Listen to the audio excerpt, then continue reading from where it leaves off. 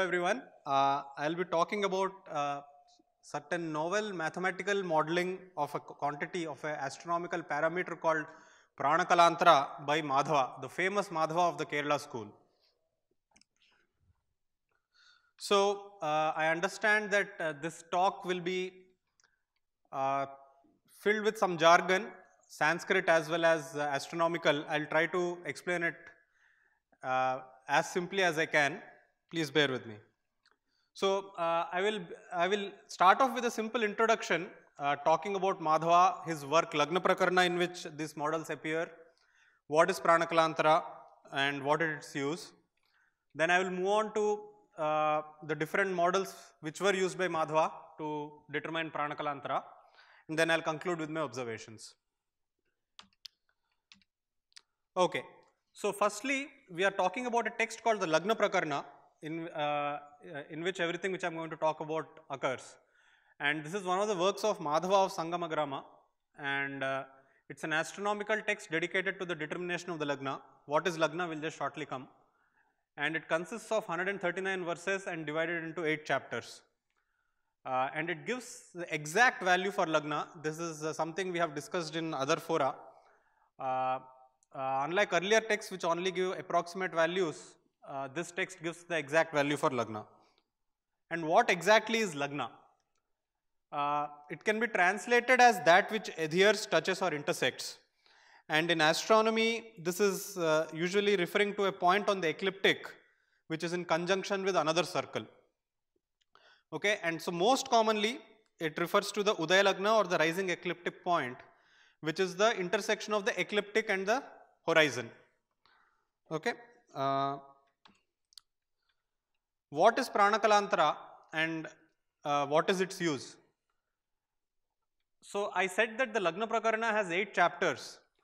Of this, the first chapter is dedicated to sort of setting the foundation, setting the base, Madhava discusses various different astronomical parameters which will be used in subsequent lagna calculations. And pranakalantara is one such parameter, and it is a technical term which denotes the difference between the longitude and corresponding right ascension. So if we talk about how this is derived, it's a compound word which is made up of 3 words: prana, kala and antara. And prana is a measure along the equator, kala is a measure along the ecliptic, and the antara is the difference basically.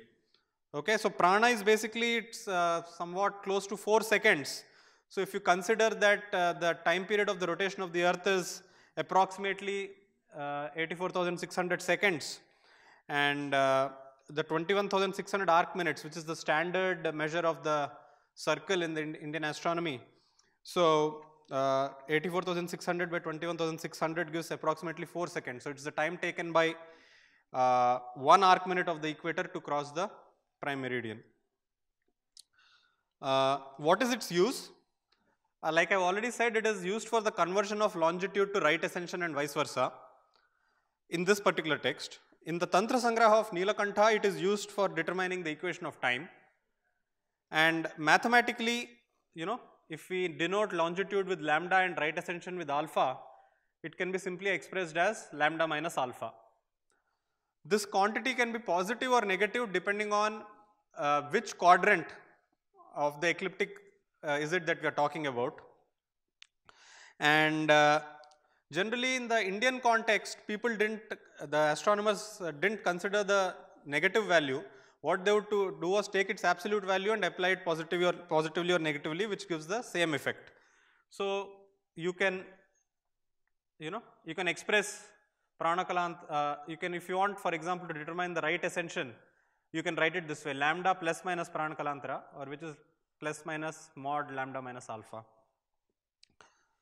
So with that brief introduction to pranakalantara and the text, I will just quickly move on to the various methods of determining pranakalantara.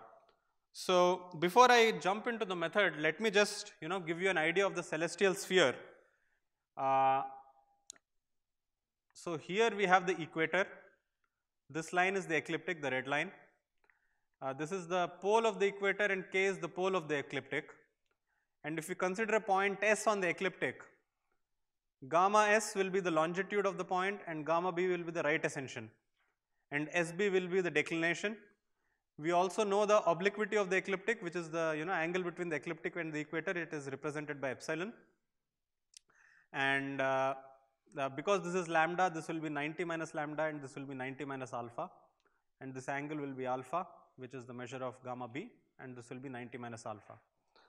So what we are interested in finding is difference between this and this, or to put it another way, knowing this, how do we determine this? Okay. So this is the first method. It's a very simple, straightforward method.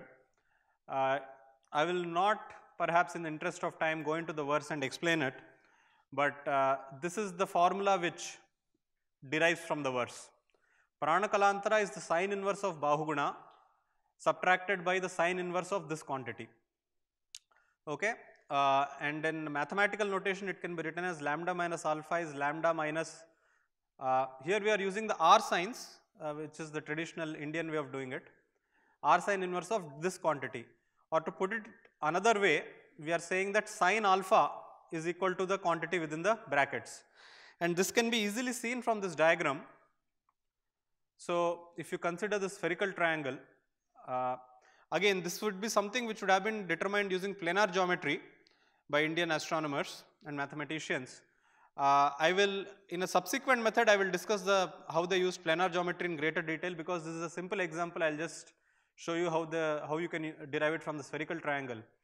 In this spherical triangle S gamma B, you know lambda, this angle is 90 degrees, SB gamma, and this angle is epsilon. So simply, and this is delta. So using the simple sine rule of spherical trigonometry, you will have sine lambda by sine 90 is sine delta by sine epsilon. So this gives you the relation for the declination, which is that sine delta is sine lambda sine epsilon. Similarly, you can determine the value for alpha, which will give you this expression. Okay. So yeah, if the value for the sine alpha can be derived actually from P gamma S, where this is alpha, and again applying sine alpha by sine lambda, and this is 90 minus delta, sine 90 minus delta by sine 90 minus epsilon. So that gives you this expression. This basically gives you sine alpha is sine lambda cos epsilon by cos delta.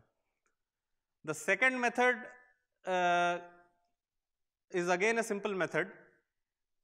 The verse describes a formula which gives the pranakalantara as this quantity.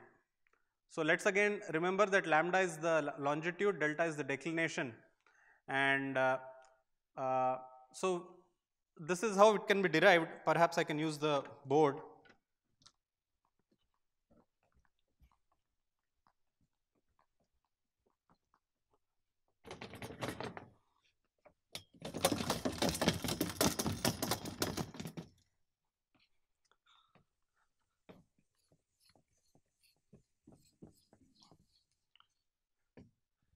So if we consider the spherical triangle PSD, okay, we have angle P is 90 minus alpha, SD is 90 minus lambda, then we have PS, this arc SD, this is arc PS is 90 minus delta, and angle D is 90 degrees.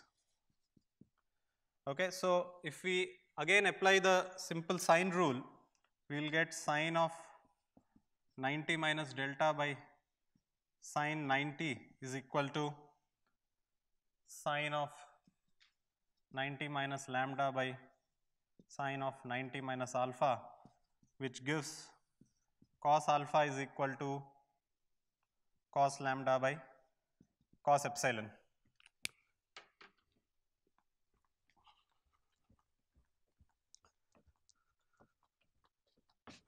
So,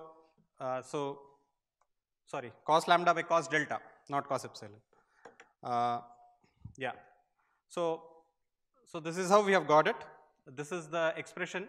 So this expression is equivalent to cos alpha, which is sine 90 minus alpha. So sine inverse of sine 90 minus alpha gives 90 minus alpha, and this is cos lambda, which is sine 90 minus lambda. So sine inverse of that is 90 minus lambda. So 90 minus alpha minus 90 minus lambda gives lambda minus alpha. This is the expression here. It is from the third method that things get really interesting. And the genius of the astronomer and the planar geometry, the complexity of the planar geometry, they would have to dealt with this scene. So this verse gives three quantities. It gives a quantity called antyaphala. Then it gives a quantity called dyujya, which is basically the radius of the diurnal circle.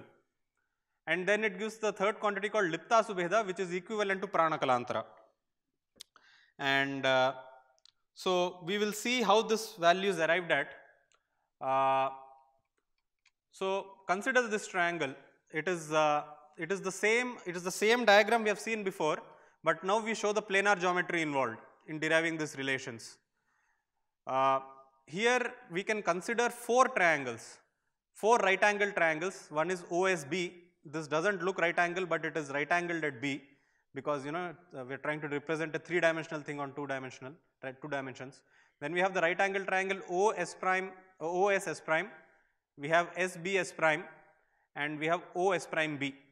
Basically, we need to use these four triangles to arrive at the relations. We have previously seen that SS prime is basically, in this diagram, this is the arc corresponds to delta. So the chord corresponds to sine delta. And so this OS prime is cos delta. We have also seen that gamma S, the arc corresponds to lambda. So the chord SB corresponds to sine lambda and OB corresponds to cos lambda. We have seen that the angle between the equator and the ecliptic is epsilon. So in this triangle, this angle is epsilon. So if SB is sine lambda, this is sine lambda cos epsilon. Okay, so this is here we show the four triangles. So sine delta cos delta, sine delta cos sine lambda, which is sine lambda cos epsilon, sine lambda cos lambda. And so then we come to the fourth triangle OBS prime. So now we know all the sides of this triangle. OS prime is cos delta, OB is cos lambda, and SB prime is sine lambda cos epsilon, which we have arrived from here. S prime B. Okay, and in this triangle, if we simply apply the hypotenuse square is equal to sum of sides square, we basically get this expression. The sine lambda minus antyaphala, so sine lambda minus sine lambda versa and epsilon is nothing but sine lambda cos epsilon. So this is how they seem to have derived. It shows amazing visualization of 3D geometry. And this antyaphala is something which is very interesting. We will see more use of this in the next verse. And then once we have this expression for cos delta, we can also input this, substitute this antyaphala into this expression, and this will give us the value for the pranakalantara or lipta subheda. This can be shown with some simple trigonometrical manipulation that this is equal to lambda minus alpha. The one interesting thing here is this value actually reduces to sine lambda minus alpha, not lambda minus alpha. So what they seem to have done is they have approximated this value as lambda minus alpha. So clearly they knew that lambda minus alpha can be, sine lambda minus alpha can be approximated to lambda minus alpha at small values, or sine theta can be approximated to theta at small values. So for example, here we show a table which shows how pranakalantara value varies with longitude.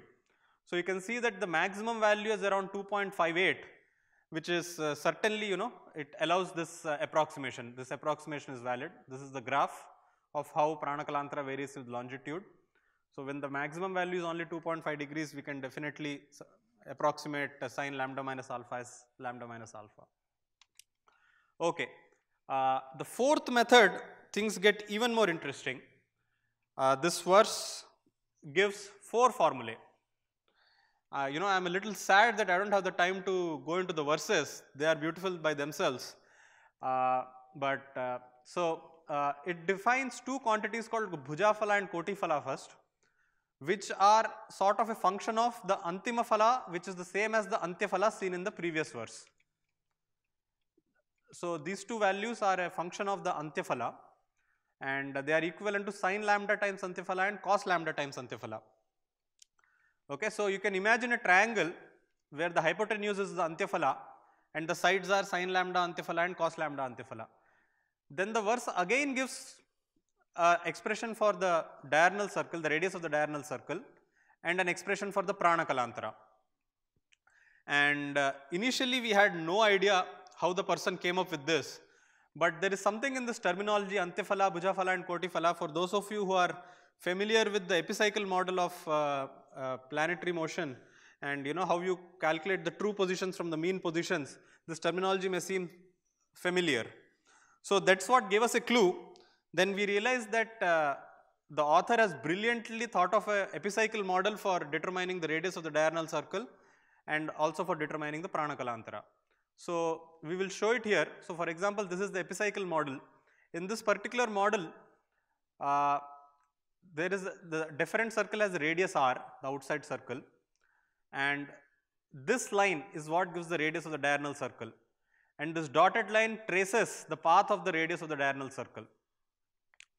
I have just blown up this quadrant for better understanding of what's going on. It's not to scale. So consider a circle of radius r and consider an epicycle of radius equal to antiphala. This is what the author has done. Antiphala is the quantity we have seen in the previous verse. And then in this case, and this angle is lambda, which is the longitude. Then we can show that this line OP is equal to the radius of the diurnal circle in this manner. It's fairly straightforward. I already said that the bhujaphala and kotiphala are the sides of a triangle having the hypotenuse as antiphala. That triangle here is P naught PQ. P naught P is antiphala. So one side, so if this angle is lambda, this will be basically 90 minus lambda. So this P naught Q is sine lambda times antiphala, which makes it equivalent to bhujaphala, and PQ is cos lambda times antiphala, which is kotiphala. So if you can now consider the triangle OPQ, which is a right angle triangle, OQ is basically R minus bhujaphala and PQ is kotiphala. So R minus bhujaphala square plus kotiphala square gives you R cos delta. That is the expression. That's how it's been derived. It's quite amazing. This is purely, he has already he has already described various ways of determining the diurnal circle as well as the radius of the diurnal circle as well as the pranakalantara. But this clearly shows some sort of joy for coming up with new techniques for determining the same quantity in different ways. And this is a very imaginative way of doing it. And for example, and he doesn't end this here. In the very next verse, he does this in another way. He again defines two quantities called bhujaphala and kotiphala. Here we see that the term antiphala is missing, but what we have instead is this common expression cos lambda versine epsilon. So if you recall what was antiphala previously, antiphala was sine lambda versine epsilon. So in some sense, he is using a different kind of antiphala, which is cos lambda versine epsilon. And then you see the same thing, one is multiplied by sine lambda and one is multiplied by cos lambda. Okay, so he's again thinking of a triangle where the hypotenuse is cos lambda versine epsilon and the sides are bhujaphala and kotiphala. And he again gives two expressions for the radius of the diurnal circle, and kala subheda is again the same thing as pranakalantara. We will see. So in this case now, in the previous case we saw that the radius of the diurnal circle was on the inside. Now it is mapped to the outside. Okay, and the other difference is the different circle in the previous case had a radius of r, whereas now it is taken as r cos epsilon. So again I have blown up this quadrant for understanding what's happening. So here you have the radius as r cos epsilon. So you can see that this is the smallest radius of the diurnal circle possible. So basically when this epicycle comes to this point, it reduces to a point. It reduces to a single point, and r is the maximum value of the, so this value when you combine OY is equal to R, and that will be the maximum value of the radius of the diurnal circle. So here again the way we consider is P naught P is the new Antyaphala, which is cos lambda versine epsilon. So PQ and P naught Q. So now if we take this as 90 minus lambda, this angle will be lambda. So PQ will be sine lambda times Antyaphala, and this will be cos lambda times Antyaphala. So sine lambda times this and cos lambda times this. And now you can see that the radius of the diurnal circle OP, if we consider the triangle OPQ, is nothing but OP naught plus PQ. OQ is basically R cos epsilon plus Kotifala. So R cos epsilon plus Kotifala square plus Bhujaphala square gives you the radius of the diurnal circle again.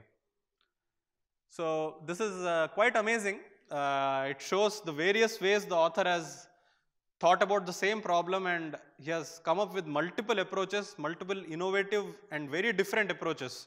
Completely sort of one uses the epicycle model, one uses very involved planar geometry, and a couple of simple methods as well.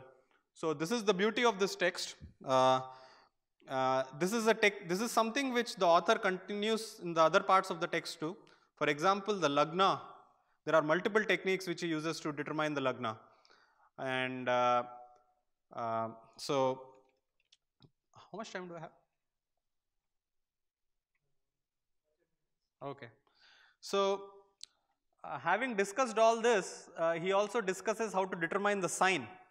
So, I will basically explain how the sine is determined of the pranakalantara. Previously, we have said that, depending on the quadrant, the sine varies. So, basically, he says that pranakalantara has to be applied positively or negatively. Okay, sorry, let me just show you the verse. Here he basically restates some of the earlier formulae in a different way, but what we are interested here in is this last line. The pranakalantara is positive or negative depending on even and odd quadrants respectively, and we will see why this is.